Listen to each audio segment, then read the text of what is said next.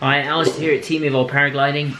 This is just a short video about the Neo 70 litre light rucksack, also available in 50 and 30 litre sizes. 70 litre seems to be good for normal hike and fly gliders up to about 4 kilograms with a sort of strike or the Neo suspender harness. So let's have a look at the piece of kit. Hi, I'm Alistair with Team Evol Paragliding, based in Krakow.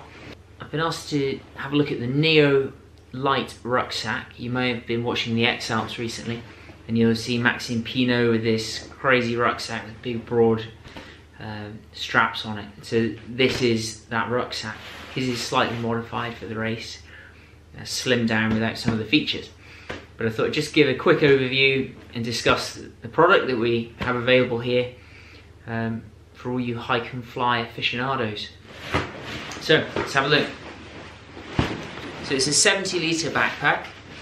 It's made out of Cordura, so it's much more robust than other rucksacks that you might have seen for hike and fly that are made out of paraglider fabric or other lightweight nylons.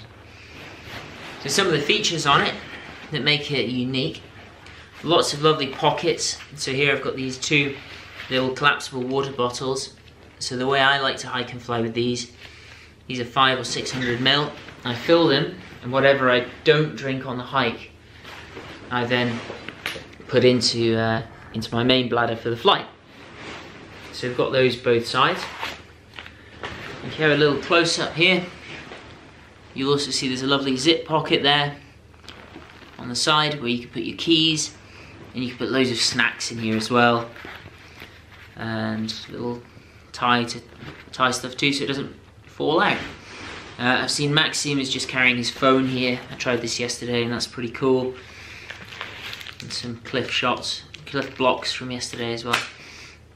And you could have your headphones on and, you know, doing your long hike and fly.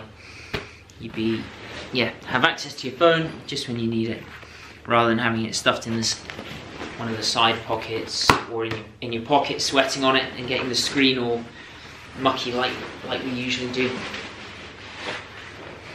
So that's what the bag looks like on.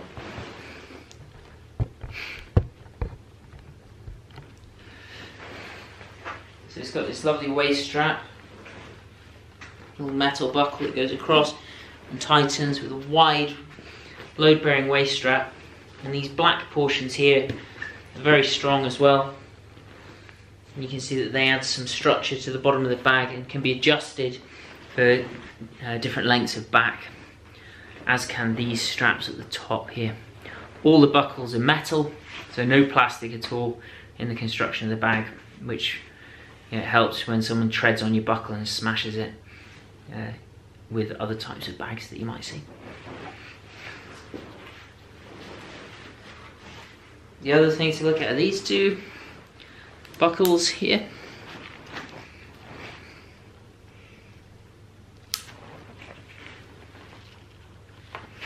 So when it's loaded and you're wearing it, it's very supportive, very stable. You can jog with it. And yesterday I had to hike 5k after bombing out and managed to get back in. I didn't even have sore shoulders when I got back to the takeoff, so it's very comfortable in that respect.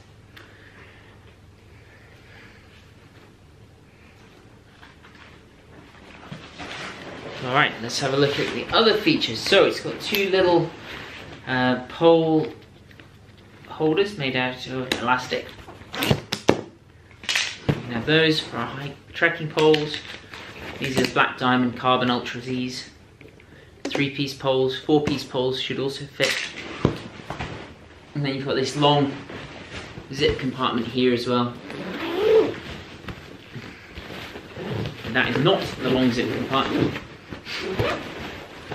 Here's the long zip compartment that runs parallel. It's got a mesh back. You can put spare clothing in here, and it shares the volume with the rest of the bag, but it just gives you the option to put little things in there that you might want access to, like a raincoat or just an extra layer if you're to stop. It's got these little neat holders here like you might find on a mountaineering pack, to hold axes if you're going super extreme hike and fly. One of the comments people have made to me is about it getting dirty, so we've got loads of sheep poo and mud here in Wales, but it's washable. This is its Cordura, you can just wipe it clean and it's easy to keep clean. And I don't know, it might even be possible to put it through the washing machine. I'll ask Neo about that, but I don't think that'll be necessary. Let's have a look inside the bag. So a nice feature is this huge zip compartment. So you can open it all the way up and get everything out in one go. So let's have a look at some of the gear, just out of interest. Hestra gloves for flying, love those. Yesterday's catheter, must get rid of that. Patagonia baseball cap, that's really cool to wear because you can crush it and it doesn't get damaged. Super pilot helmet with some grass in it, not that type of grass.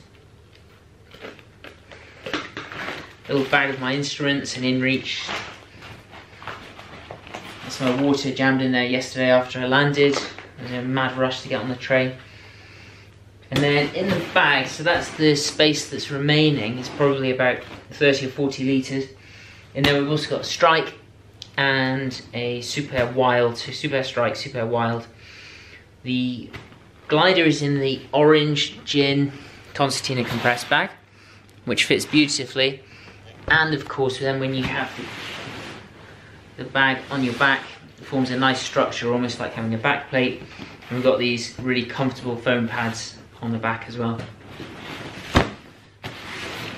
Harness could go either way around and it seems to hold nice shape in the rucksack either way. So put it back together. Tend to have the helmet on top. One thing I've done recently is taken the GoPro mounts off the helmet because I don't think if you store them in the top they may be rubbed through, but they would do that on any type of rucksack.